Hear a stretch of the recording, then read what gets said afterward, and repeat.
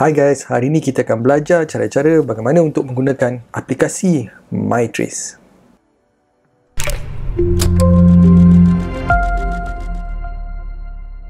Hai, nama saya Norman. Hari ini saya akan tunjukkan you guys cara-cara bagaimana untuk mendaftarkan dan menggunakan aplikasi MyTrace. Okay, so dan juga di akhir video ini saya akan menerangkan apa fungsi dan kegunaan aplikasi MyTrace. Okay guys, seperti biasa, apa yang perlu kita buat untuk download aplikasi MyTrace ni adalah kita perlu pergi ke Play Store. Okay, buat sementara waktu, okay, yang mana yang menggunakan iOS. So, contoh macam kalau kita menggunakan iPhone, okay, aplikasi ni belum lagi berada di App Store. Okay, so buat sementara waktu, yang mana yang menggunakan Android sahaja boleh download aplikasi MyTrace. Okay, so seperti biasa kita type MyTrace, MyTrace. Okay, MyTrace. Lepas tu kita tengok yang pertama sekali di atas yang warna biru tu, MyTrace, dan kita download aplikasi tersebut. Alright guys, so ini adalah muka depan untuk aplikasi MyTrace. Alright, so dalam ni you all boleh baca dulu bagaimana MyTrace berfungsi. Di akhir video ni saya akan terangkan secara layman's term, cara yang senang bagaimana dan apa fungsinya kita ingin menggunakan aplikasi MyTrace. Okay, so yang pertama sekali kita perlu klik adalah pada daftar atau we call it register. Kita klik pada butang berkenaan. Lepas tu kita perlu pilih bahasa kalau kita nak dalam BM atau in English. Okay, so saya klik pada bahasa Melayu. Okay, the next step dia adalah kita perlu masukkan nombor telefon bimbit anda untuk kami hubungi, untuk mereka hubungi you all. So kita perlu masukkan nombor telefon berkenaan dan aplikasi ni akan menghantar PIN code atau kod OTP melalui SMS ke nombor berkenaan. So kita perlu masukkan nombor berkenaan. Okey, so setelah kita masukkan nombor telefon, kita perlu klik pada butang hantar. Alright, so setelah kita mendapat SMS daripada MyTrace ni, dua cara. Okey, ada telefon yang automatik dia akan memasukkan nombor berkenaan. Kalau tidak, daripada SMS tu berkenaan, kita perlu hanya type nombor kod berkenaan. Alright, so setelah kita sampai, apa yang perlu kita klik adalah klik pada butang tutup. Okay guys, ni adalah muka depan untuk aplikasi MyTrace. Dia very simple je, dia punya muka depan dia. Cuma untuk makluman you all, aplikasi MyTrace ni menggunakan dua fungsi daripada your handphone. Satu adalah menggunakan GPS location. Maksudnya aplikasi ni menggunakan GPS location. So untuk memastikan aplikasi ni berfungsi dengan cara yang betul, kita kena pastikan kita punya GPS adalah on. So kalau kita lihat balik dalam telefon bimbit saya, kalau dah lihat adalah dia punya location ni, maksudnya dah on. Maksudnya GPS adalah on.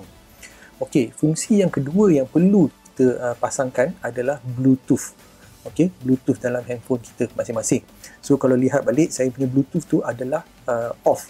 So, apa yang perlu you all buat adalah kita perlu onkan Bluetooth features kita pada handphone. Okay, so saya akan tunjukkan. Kebanyakan handphone adalah sama. Kalau yang mana yang lain tu mungkin dia kena masuk kepada setting dalam handphone masing-masing. Okay, so untuk handphone saya perlu klik pada butang Bluetooth.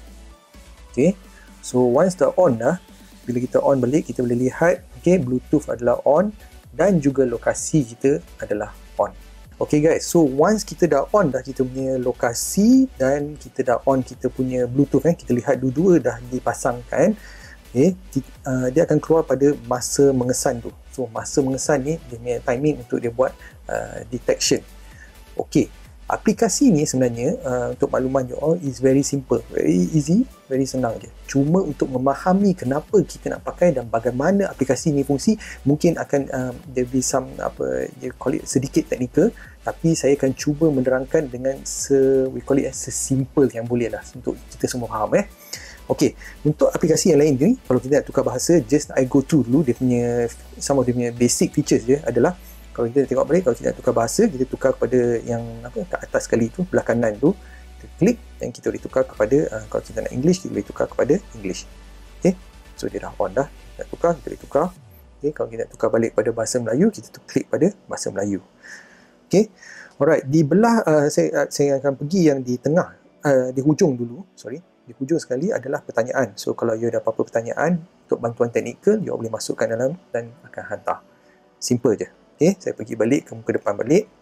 Okey, butang yang di tengah ni saya akan explain dulu, saya akan terangkan dahulu bagaimana fungsi aplikasi MyTrace ni. Lepas tu kita akan lihat balik kenapa butang di tengah ni sangat penting ya. Okey guys, so saya akan cuba menerangkan visually bagaimana aplikasi ini berfungsi. So minta tolong you all solely bersabar, okey. Bersabar, dan juga kalau lukisan saya ni tak berapa elok, minta tolong you all bersabar juga Okey, saya memberi satu situasi Okey, contoh ini adalah saya. Okey. Stickman Saya buat stickman. Okey. Aplikasi MyTrace ni adalah berguna bila kita keluar. To me, pada pandangan saya is bila kita keluar daripada rumah, kita memasang aplikasi tersebut. Okey. So contoh dalam situasi saya menggunakan aplikasi MyTrace ni. Saya dah on dah aplikasi MyTrace. Aplikasi MyTrace ni akan menggunakan signal daripada GPS. Okey, daripada GPS. So contoh saya akan lukis satu adalah GPS signal daripada satelit ni. Okey. Satelit ni dia akan mengesan lokasi saya daripada GPS dan juga menggunakan Bluetooth. Okey. Kenapa dia penting Contoh saya dah keluar dah, saya on aplikasi MyTrace ni Okey, saya jalan-jalan, saya keluar, okey. Tiba-tiba saya pergi makan. Saya pergi ke kedai mamak, saya pergi makan. So contoh saya duduk dekat kedai mamak tu, saya pergi makan. Okey. Bila saya pergi makan, ada juga orang lain yang menggunakan aplikasi MyTrace ni, dia duduk di meja yang seberang, contoh. Okey, so ni adalah situasi orang yang kedua. Orang yang kedua menggunakan aplikasi MyTrace. So yang ni yang nombor 2, ni adalah saya Ni adalah saya. Okey. What happens contoh kalau berlaku situasi yang tidak diingini, contoh yang berlaku adalah saya dijangkiti oleh penyakit berkenaan. So apa yang akan jadi adalah sebenarnya kalau Kementerian Kesihatan KKM kalau tak silap saya, dia akan menggunakan proses di call it sebagai contact tracing. So contact tracing ni maksudnya dia akan tanya. So contoh saya dikena berjangkit berkenaan, dia akan tanya, okey, Norman, you keluar bila? Okey, pada hari apa you all keluar? Okey, bila you dah keluar, you pergi mana? You ada tak jumpa siapa-siapa? Mungkin keluarga terdekat. Okey, you pergi kerja ke? Okey, you pergi makan ke? Mana tempat-tempat yang you telah pergi? Okey. So aplikasi ni sebenarnya adalah untuk membantu sebenarnya kita punya frontliners KKM ni untuk membuat contact tracing. So bagaimana dia berlaku Macam mana fungsi aplikasi ni? So kalau lihat contoh saya telah dijangkiti oleh penyakit berkenaan, ni adalah saya.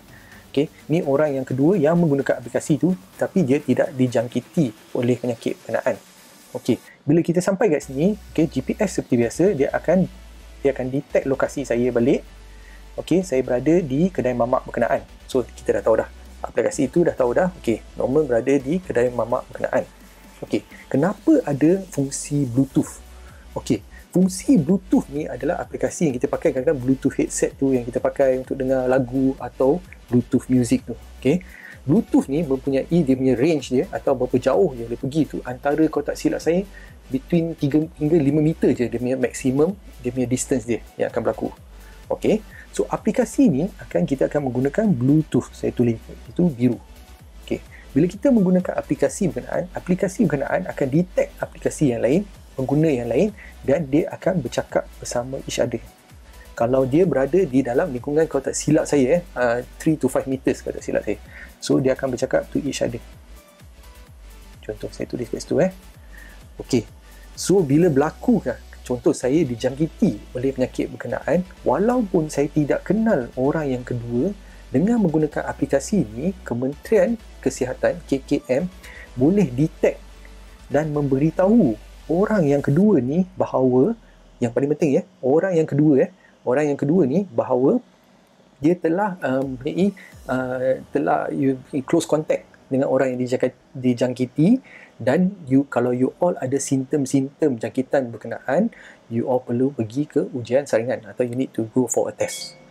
Itu adalah function aplikasi MyTrace. Okay guys, so harap-harap you all faham sedikit sebanyak keterangan mengenai dengan MyTrace what is MyTrace. Okay, so macam mana kita nak guna aplikasi MyTrace? Okay, senang je. Cara menggunakannya adalah bila kita nak keluar, to me is setiap kali bila kita nak keluar daripada rumah je, kita terus memasang aplikasi MyTrace. So kita nak pasang tu, kita klik pada butang MyTrace tu, kita perlu klik je. Okay, so bila kita dah klik, Okay, kalau kita lihat balik ada masa pengesan tu dekat situ. Okay, what you need to do adalah kita perlu tutup saja, atau kita boleh tutup je. So kita boleh tutup dan kita biar je aplikasi kita on. So contoh bila kita dah pulang dah, kita balik ke rumah ke apa ke, kita dah tak nak pakai dah, okay, MyTrace ni. So apa yang perlu kita buat adalah kita nak tutup balik, okay, untuk menjimatkan bateri kan. Okay, so what you need to do is kita just close je aplikasi berkenaan and you are done. So aplikasi MyTrace ni is kita just leave it run je. So pada pandangan saya, bila kita nak guna aplikasi MyTrace ni adalah bila kita keluar daripada rumah, terus kita on aplikasi berkenaan. Lepas tu bila kita pulang balik ke rumah, kita off balik aplikasi berkenaan.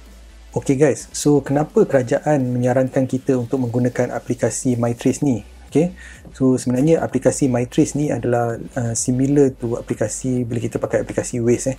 So lebih ramai orang lagi menggunakan aplikasi berkenaan, lebih tepat data-data yang diperolehi. Okay, so I think this is something yang kita boleh menggunakan dan memberi banyak manfaat bukan sahaja kepada kita tetapi kepada orang ramai dan juga kepada our frontliners. Okay guys, so seperti biasa jangan lupa untuk like and subscribe pada channel ini dan juga komen pada video di bawah. Kita jumpa di tutorial yang lain. Terima kasih.